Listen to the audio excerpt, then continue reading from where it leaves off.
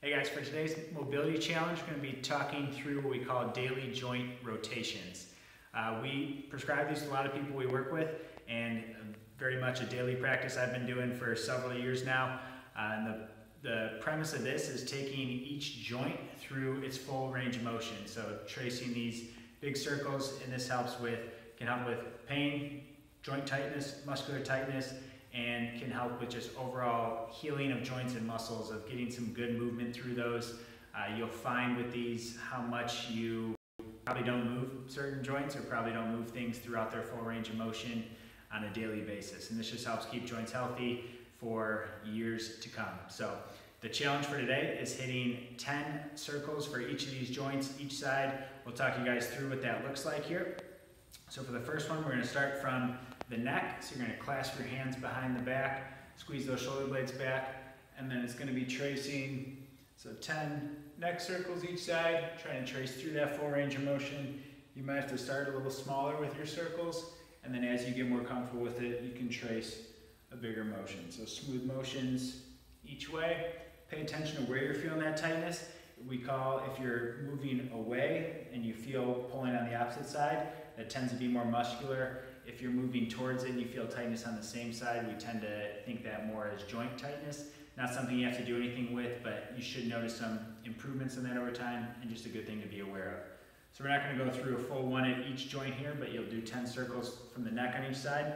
Second one, hand clasped behind the head, butt and belly squeezed tight. Going to trace, so 10 circles around. This is for our thoracic spine, or our mid-back.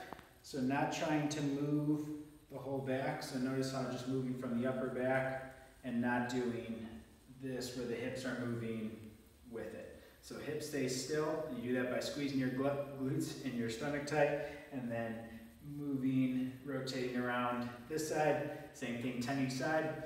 The next one, hands on the hips, 10 circles each side. So for this one, the hips are moving, trying to rotate this one more for the lower back and the pelvis.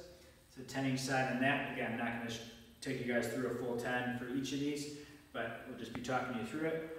Moving back up to the shoulders, 10 shoulder shrugs and circles. So 10 shoulder shrugs forward, nice big circles, 10 shoulder shrugs backwards.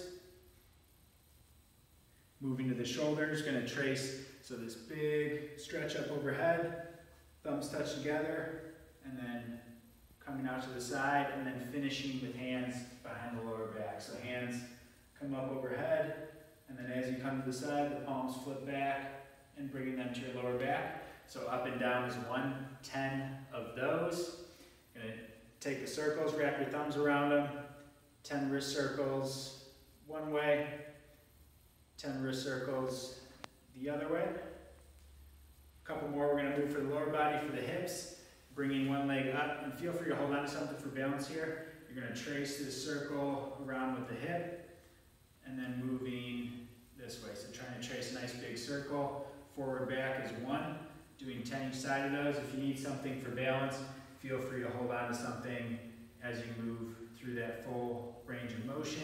Paying attention to not seeing a lot of arching at your lower back as you go there. Final one here. So with the ankles, again, hold on to something if you need it for balance. Coming up onto the toes, rolling to the outside, pinky toes, coming back in, and then pushing up through the big toes, rolling out to the pinky toes, and back in.